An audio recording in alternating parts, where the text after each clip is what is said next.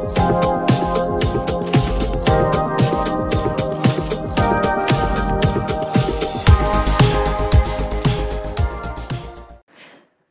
Jamie from Inky&Scrappy, joining you today on the Crescent Creations YouTube channel with the fun shaker card. I'm altering and adding to one of my already favorite Lawn Fawn Build-A-Sets, the Cupcake set. So I want to make it a shaker. I want shaker bits on the top of my cupcake. And so there's an easier way to do this. I decided to do it the hard way, of course. So I die cut that piece out from apricot colored cardstock, traced it with the outside of the die, and then I'm just going to hand cut a thin border around the outline here. This will help me create a shaker window. Excuse the light. It's that time of year that if I'm doing cards in the later afternoon before chores, I get that beautiful sunshine in from the window. I did end up cutting my skinniest foam strip from Crescent Creation down in half. It was challenging. I will cut out some of that footage so you don't have to suffer through me. And then because, you know, I'm on top of it, I remembered, oh, I need to put acetate under there before I can do the foam. So I will set that off to the side, let that dry, then I will fussy cut around that. I wasn't great at it. There's probably still some acetate hanging out. You really don't see it in the end product, so I wasn't overly fussy about it. I did cut my images with my brother's Scan and Cut, and then I used Lawn Fawn Stitch Stack to make my background panel here.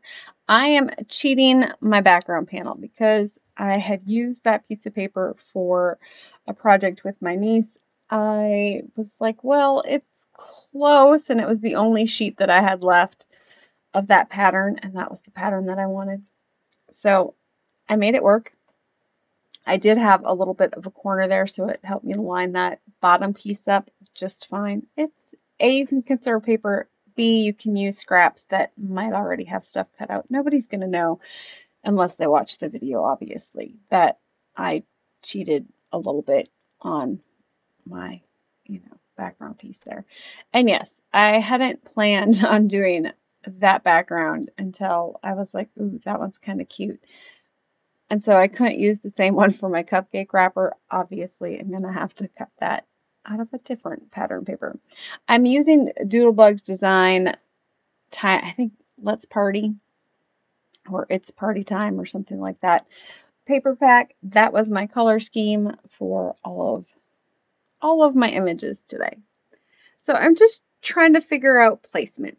Now, the other option you have with this one is to, pop up that whole panel, cut the top of the cupcake out of that background panel piece, and put foam behind it, and make your shaker on the back panel.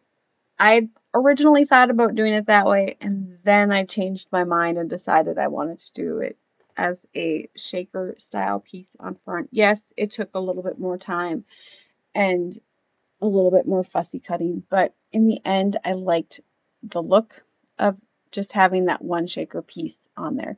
I am adding my little Furry and Bright puppies here, and instead of making them Christmas style puppies, I'm making them birthday shenanigan style puppies, because it's frosting and we all have to lick the bowl, of course, and then, run away with the frosting bag. It's just inevitable.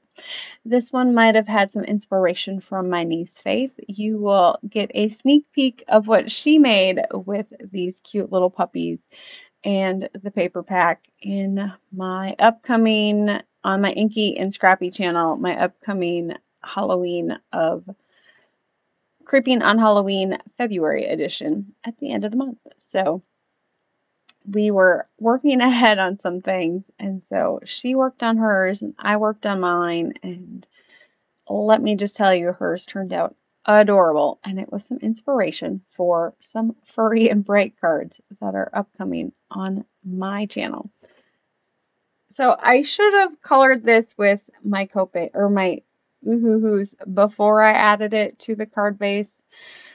I probably wouldn't have had to go as in depth with my alcohol marker coloring as I did here.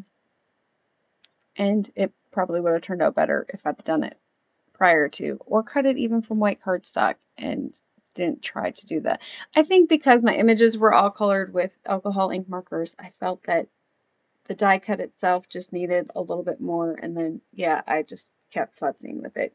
So it got a little darker than I probably would have liked, but it was fine. Now, I didn't do it on my cupcake frosting, and I think I would have liked it better if I had done it on my cupcake frosting as well. It's fine. It turned out fine. But you know, as a card maker, how you don't like something. Yeah, that's kind of how my day was going. It was, yeah. I stuck stuff on top of stuff, and yeah. Hot Mess Express. That was me, or that is me on the regular. So I pulled out some of my clay bits and my seed beads from Crescent Creations Shop. I am going to fussily pick out all of the little jimmies or clay sprinkles here that I want. So I'm pulling out the colors that are going to go with my background. So I'm pulling out that blue, the green, and then of course the yellow. Since there's no orange in there, I couldn't pull out any oranges.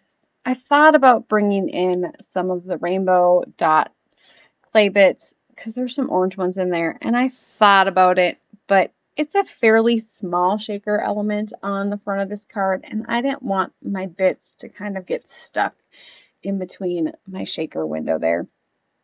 So I'm just going to bring in some yellow seed beads. If I'd have had some orange seed beads, I'd have totally used some orange seed beads on this one. I did not, so I brought in that daffodil yellow, which was fine. And then, yeah, after I had my shaker bits in there, I was like, ugh, I just was not happy with the frosting, so I kind of went in and added a little bit of an alcohol ink. You know, yeah. Don't ask. It was just one of those days. See, even us, you know, not even semi-professional professionals have days like that too. No. You know, I've been making cards for 20-ish years, and I still have probably even longer than that, because my first stamp I think I bought in Maryland when I was visiting my father when I was like 10. So 30 plus years of making cards. We still have issues with this. Yeah. And so I did put the glue adhesive behind there to make sure everything was going to stick down, because yeah, you saw I had issues with my shaker window sticking to my glue. Because I don't pay attention sometimes and it doesn't go well. Yeah. So I want to add some orange into, you know, I needed some orange frosting. And so the only thing, I was hoping I had a jelly glaze pen. I did not have a jelly glaze pen in orange. I had a jelly glaze pen in it. I don't think I had, yeah, it wasn't an orange. I think I had blue and red, but no orange. So I definitely wanted to do orange because that was what color my frosting was. So I pulled out my Delusions paint pen here. It's like an acrylic paint pen, right? Or a paint pen.